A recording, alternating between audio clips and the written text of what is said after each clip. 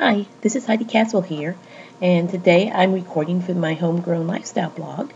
And I had just done one before, and what we were talking about is recording stories on your laptop.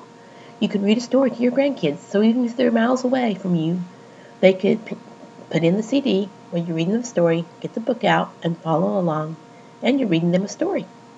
And that's pretty cool. I'm using some free software called Audacity, which is what we use to record it. And you can see that here in the previous video that we did. Now I'm going to go ahead and show how to get from having it recorded to getting it onto your CD.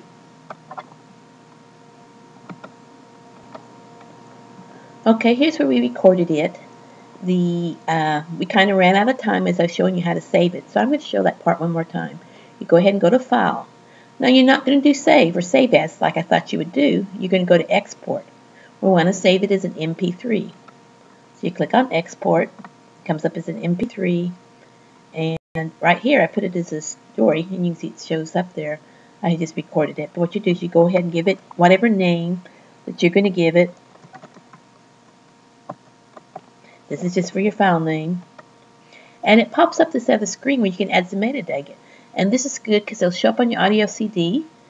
These things show up on other things, and that way you can give the track title. Maybe I got several different stories here, so I might put the name of the story there.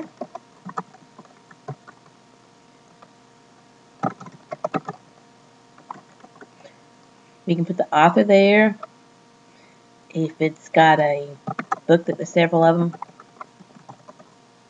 whatever you want to name it.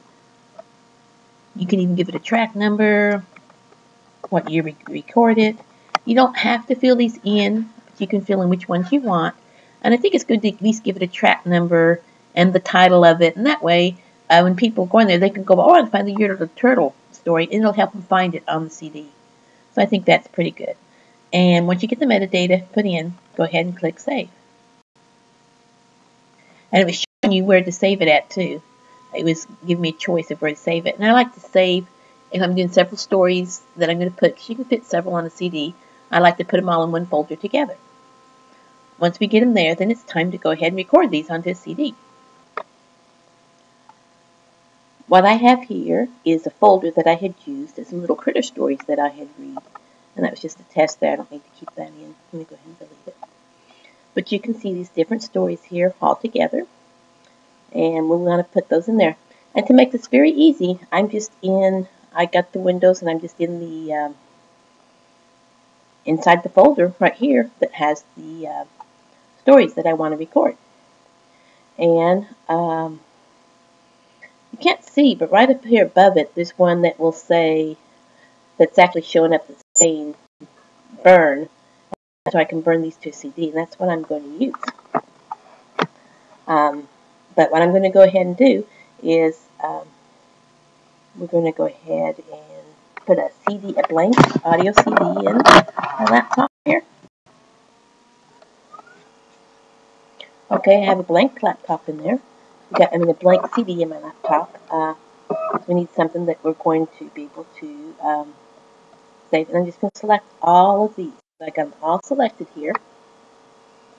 And I'm not sure if this is a blank one or not, because we got something trying to show up here. It's supposed to be a blank one.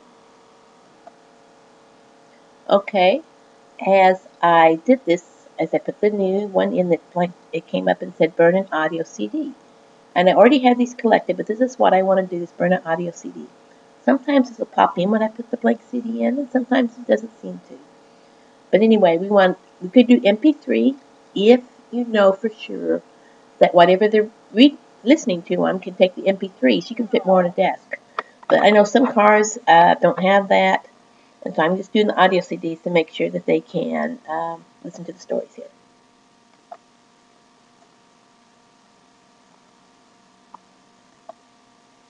Okay, I'm going to drag these on over here so they can be burned. And they're there. And up here, there's a little button that says, let me move it down, Start Burn.